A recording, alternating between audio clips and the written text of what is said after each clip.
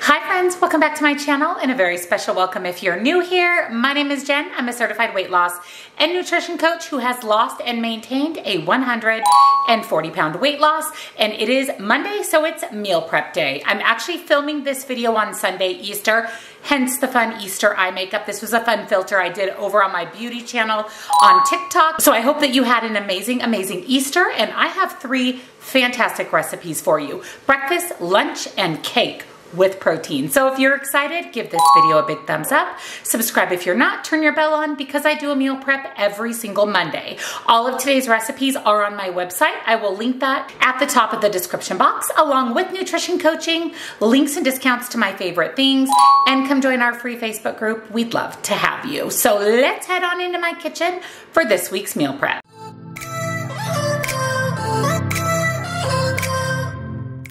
For my breakfast this week, I'm making a 2-ingredient dough breakfast roll. These are going to be high in protein, and then I'll pair this with some fruit. So let me show you what you'll need. So to make 2-ingredient dough, you need self-rising flour. You can also use regular flour, just add in your leavening agents. And then you're going to need plain, non-fat Greek yogurt. For this recipe, you'll also need light butter, some type of bacon. I'm just going to use this fully cooked bacon, light shredded cheese, chicken or turkey sausage of your choice. I have the Amy Lou chicken breakfast links, salt and pepper, and some eggs. So the first thing we need to do is make the 2-ingredient dough. So I have 1.5 cups of self-rising flour.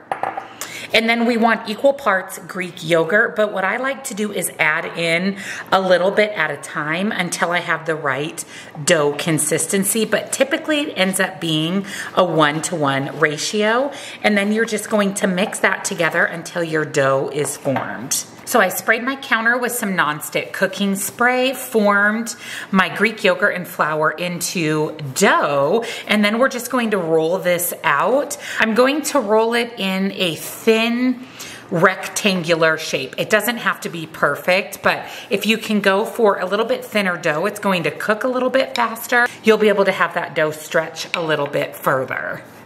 So once your dough is all spread out, we're going to add 2 tablespoons of melted butter and just spread that evenly over the dough.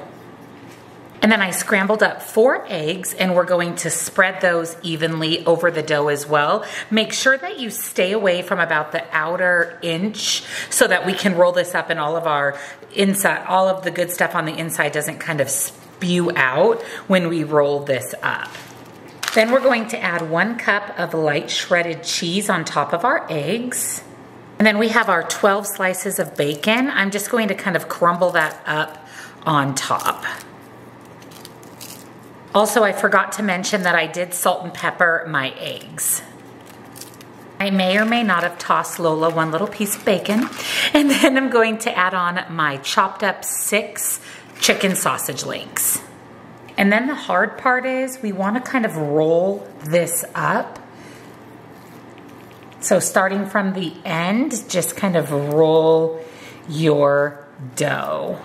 Now there is a lot of toppings in here, so my dough is kind of breaking as I roll it, but we're just going to try to seal all of the eggs, bacon, and sausage on the inside. So the original recipe says to cut it into rolls from here, but I'm actually going to cook mine first, only because with 2-ingredient dough, it's not as stable as dough using yeast, so I don't want it to completely fall apart. But I am going to sprinkle my last cup of shredded cheese right on top. And then it's going into a 400-degree oven until cooked completely through. Look at how good this breakfast roll looks. I just pulled it out of the oven. I'm going to let it sit for about 10 minutes or so, and then I'm going to cut it into 15 or so equal pieces. Let's see how many I get, and I'll be back to share points, calories, and macros. So here is what the rolls look like. Look how good that looks. Packed with protein, healthy carbs. I'll go ahead and put points, calories, macros here on the screen for you. And I did end up getting 15 rolls total. For my lunch this week, I'm making hot honey chicken bowls. This is a great way to get in protein and lots of veggies. So let me show you what you'll need. First, you're going to need salt and pepper, hot honey. Thank you to everybody who commented on my grocery haul and let me know that this isn't super hot. That makes me really, really happy. Hopefully I really like it because you guys said it's really good on avocado toast and cottage cheese. So I'm excited to try it out. You'll also need some minced garlic. I have some rice cooking in my little Dash rice cooker. I did 1 cup of rice, 2 cups of water. You literally turn it on and your rice comes out perfect every single time. I will link my Dash rice cooker down below. I got it on Amazon. I have a couple zucchinis, a yellow squash, some carrots, a fresh lime, 2 small avocados. These are those teeny tiny ones. The recipe actually calls for 1 medium, so I did 2 tiny. And then about 1 pound of chicken tenderloin, chicken breast, chicken thigh, whatever you want to use. So in my Dutch oven, this is the Caraway Dutch oven. Love this. You want to use a pan, skillet, Dutch oven that can go into your oven. So I'm using my Caraway. I'll link Caraway down below for you. I added my chicken tenderloins. I'm going to allow these to cook for about 5 to 7 minutes and then remove them from the pan. Just place them on a plate and set them aside. I removed the chicken. Now I'm going to add in my zucchini, yellow squash, and carrots. A big scoop of our minced garlic, and we're going to allow those to saute down for just a couple of minutes.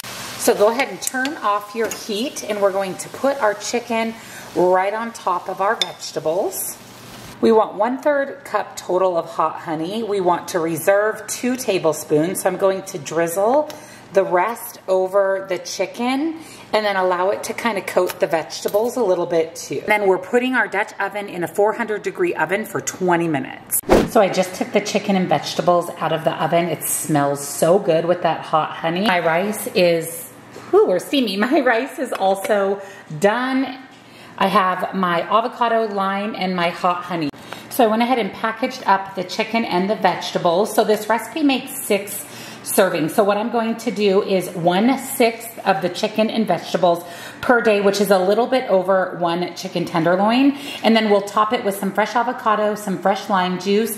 And then we have those 2 tablespoons of hot honey reserved. So we're going to do about 1/2 tablespoon, little less than 1/2 tablespoon drizzled on top of each bowl. And then I'm going to do a 1/4 cup of rice each day as well. So I'll put down the rice, the veggies, the chicken, drizzle it with the hot honey, add some avocado and some fresh lime. So I'll go ahead and put points, calories, macros here on the screen for you. For dessert this week, I'm making a cake, but we're making it protein cake. I'm really excited for this. We're going to do a decadent, rich chocolate cake with lots of protein. So let me show you what you'll need. So you're going to need chocolate protein powder. I'm going to use my favorite brand, Clean Simple Eats. You already know how much I love my CSE protein. This is the chocolate brownie batter. This is going to be amazing, amazing for this cake. Clean Simple Eats is 100 calories, 20 grams of protein, 100% grass-fed whey, so the highest quality whey protein.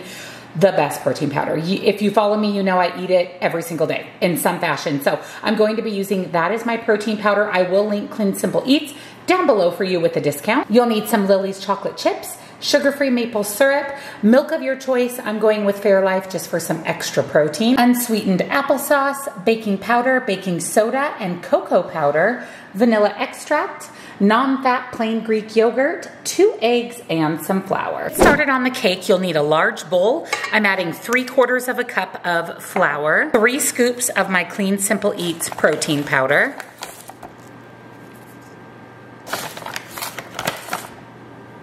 1/4 cup cocoa powder, a pinch of salt, and then 1/2 teaspoon each of baking powder and baking soda.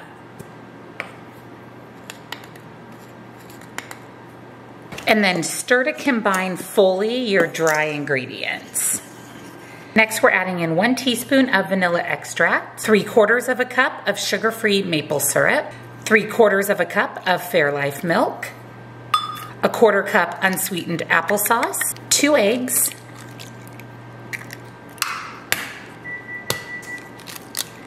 and 1/2 cup non-fat plain Greek yogurt. And then stir to fully combine. And then add your batter to an 8x8 baking dish sprayed with nonstick cooking spray. And And then our cake is going into a 350-degree oven for about 35 minutes or until it's cooked through. I just took the protein cake out of the oven. I'm going to let it cool completely, about 10 or 15 minutes, and then we're going to make a chocolate ganache to spread on top. So I melted 200 Lily's chocolate chips with a couple of tablespoons of Fairlife milk and basically made a thick, yummy, chocolatey ganache. And I'm just going to spread this right on top of our cake. It is completely cooled, so make sure you let your cake cool completely. And there is the completed protein cake. You can definitely have cake on a weight loss journey and just make it a little healthier with some added protein. So I'll put all the information here on the screen for you.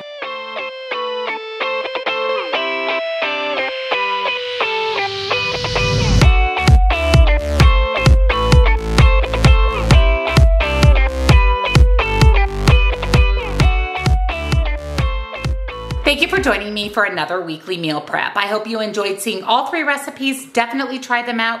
10 out of 10, they are all absolutely delicious. Don't forget to check out the description box where I will have my recipe website, nutrition coaching, links and discounts to my favorite things, and come join our Facebook group. We'd love to have you. Happy Monday, and I'll see you in the next one. Bye.